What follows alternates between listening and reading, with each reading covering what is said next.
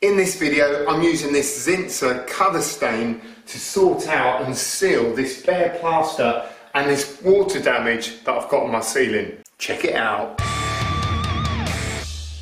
Hey, what's up guys? Yes, it's your main man JB, and in this video I'm sorting out this ceiling. There was some water damage, previous water damage, it's all dry now.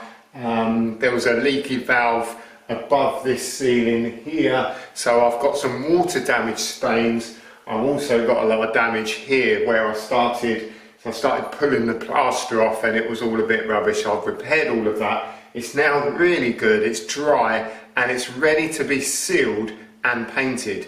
And for that I'm using this Zinsser Cover Stain. Now this is an interior and exterior solvent based quick dry cover stain, and it dries in 30 minutes to a matte finish. It's ideal for all surfaces, no sanding, sealing all stains, all types of paints, and it has this high hiding formula. Now I'm using it indoors because I want to get rid of this stain or the water stains, and also want to seal this plaster. And actually for interior use, one of the things it is ideal for is previously coated drywall, cured plaster and masonry. So that's going to be absolutely perfect to hit that plaster, to hit the filler, the plaster and also those water stains. Outstanding adhesion and stain killing power. Now this is a rattle can, so you've got to give it a good shake before use.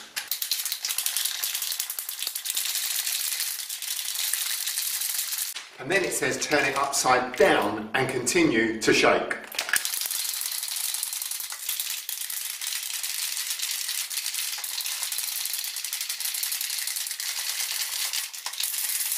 Now make sure that this product is at room temperature, the room itself is well ventilated, and make sure you put a mask on. Make sure you've sheeted the ground because there will be a little overspray and some of the dust will settle.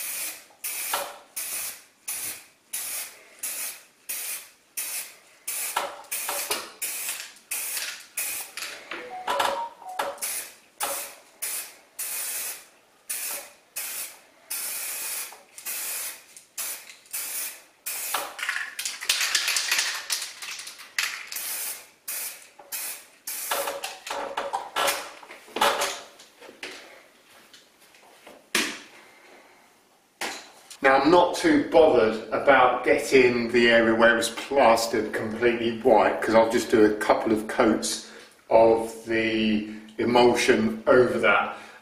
So these two areas here, obviously where the water stain was, and I'm going to give those another coat. So I'm going to leave it 30 minutes and then we'll just go over that bit again. Right, I need to get the windows and doors open because this is a bit stinky. Well, it's been a good half hour since I've done this and it is completely dry, and just feeling it over where it's been plastered and plaster skimmed, it's actually really smooth and it just looks like it's really sealed, which is obviously the job of this anyway, so I'm really happy with that, and I'm not going to put any more of this on there. And what I am going to do is just put a little bit more here where the stains were. I can't really see them as much now because this has actually covered them really well, but I really don't want to have to come back and do this again, so I'm just going to give this little bit One more little bit of spray and then we're done.